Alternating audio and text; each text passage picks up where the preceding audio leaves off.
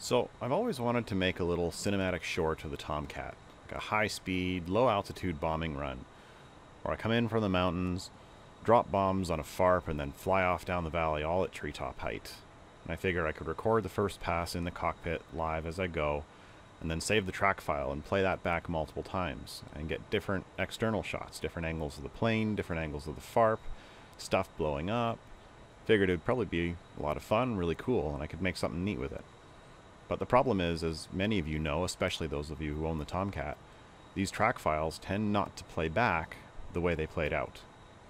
So I've designed a little mission today, and we're going to watch it first time, played live and recorded with OBS, and then we're going to watch it again, played back in the track file, because it makes for some interesting and often frustrating results, and makes that sort of endeavor nearly impossible.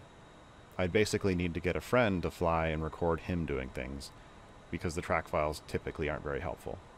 So, anyway, here we go. Enjoy. Jester, select bombs. Yep. Jester, set fuse, nose tail. Roger. Jester, set ripple quantity 28. Roger. Jester, set ripple time 100. Alright. Jester, drop in pairs. Roger that.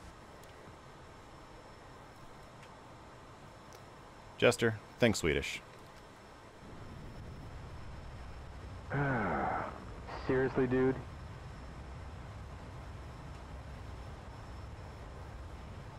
Alright. But do you at least like our helmets?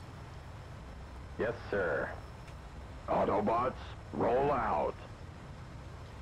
Yeah, not quite, but good try.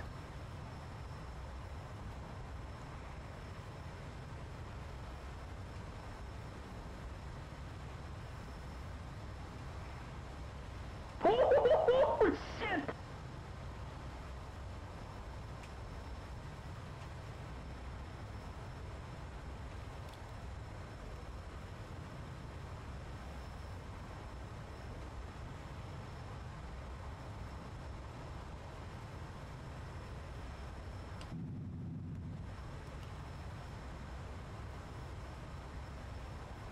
Now, wouldn't it be cool if you could watch that again, but from a camera on the ground where you watch the plane fly overhead and all the bombs fall off and everything blows up?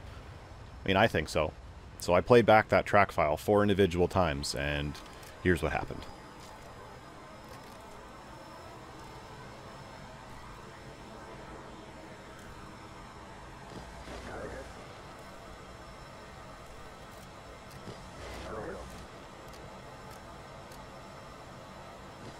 Roger that. Roger that.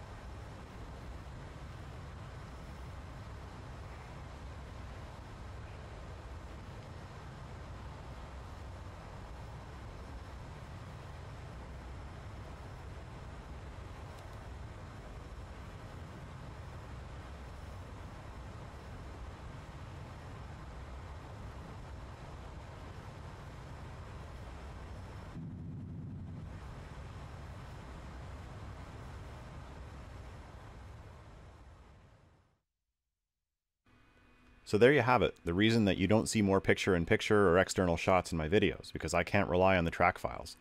Each time you play them back, they do something different. Most of the time it seems like the plane is doing what it's supposed to do, but it started 10 feet to the left, or half a mile to the right, and because of that it crashes into the ground when it should have flown nicely between something. And then other times, the plane just decides to climb into the sky and do loop-de-loops instead of whatever it was you were doing. Either way, you can only fight with them for so long before you just kind of give up and rely on whatever you recorded live in the moment.